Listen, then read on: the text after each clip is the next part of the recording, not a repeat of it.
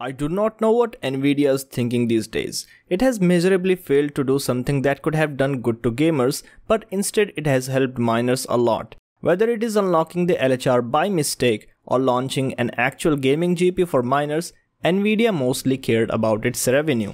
What is even more staggering, however, is the latest weird laptops graphics cards launch.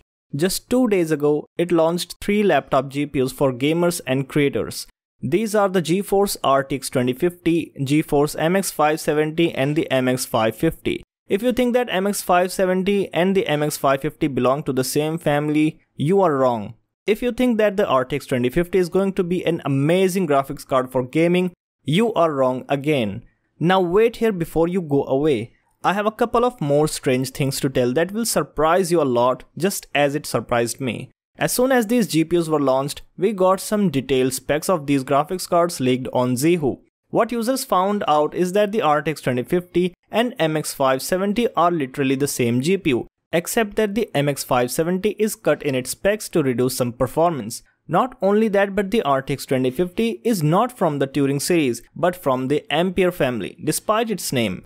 Both the RTX 2050 and MX 570 have the same GA107 GPU core, that is the core of RTX 3050. They also have the same amount of CUDA cores, but Nvidia has cut both of these GPUs in terms of their memory bus width, which is originally 128-bit. Also, to show RTX 2050 apparently a different card from MX 570, Nvidia reduced the VRAM of MX 570 to 2GB. Nvidia further tried to reduce the performance of MX 570 by reducing the ray tracing and DLSS performance, as well as implemented a feature where the TGP of the new gaming notebooks will determine how much memory speed these GPUs can access. It is said that the RTX 2050 will run at 30 to 45 watts, accessing 14 Gbps of memory speed, while the MX 570 will run on 15 to 25 watts on a slower 12 Gbps memory speed. Despite all these efforts, the performance difference isn't as noticeable as it should be.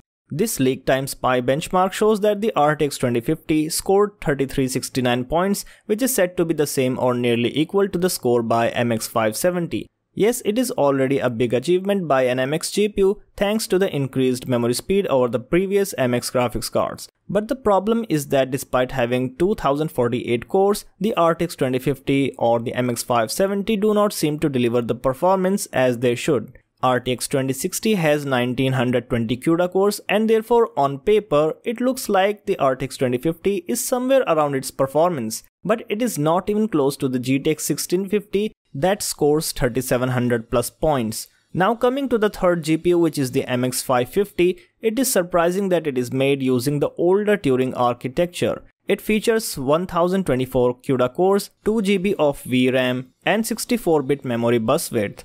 It is the successor to the MX 450 and ditches GDDR5 VRAM completely by adopting GDDR6.